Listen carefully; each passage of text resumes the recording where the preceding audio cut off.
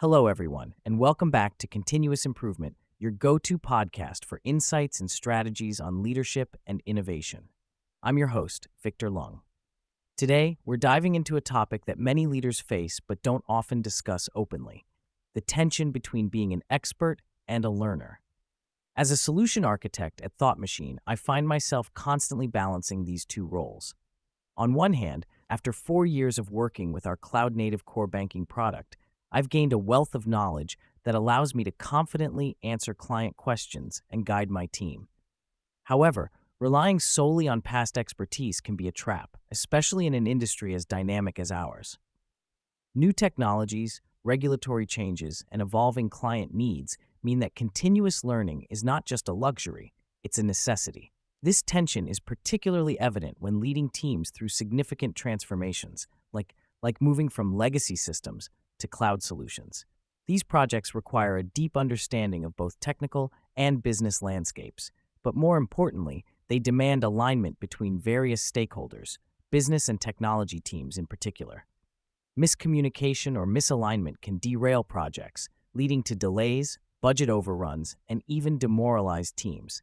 So, how do we ensure alignment and keep everyone motivated, especially during times of financial constraints or tech layoffs? One approach is to foster a culture of continuous learning and openness. This means engaging with the latest industry trends, attending conferences, and being open to feedback from clients and team members alike. It's about being a learner, even when you're in a position of expertise. This mindset helps in staying relevant and responsive to change. Reflecting on leadership styles, I often think about Alan Mullally's tenure at Ford. He demonstrated a blend of enduring and emerging leadership behaviors, setting a clear vision, focusing on performance, and taking calculated risks. He was also empathetic, inclusive, and humble, traits that are crucial for any leader facing rapid change. Mulally managed the delicate balance between holding power and sharing it, between being a tactician and a visionary.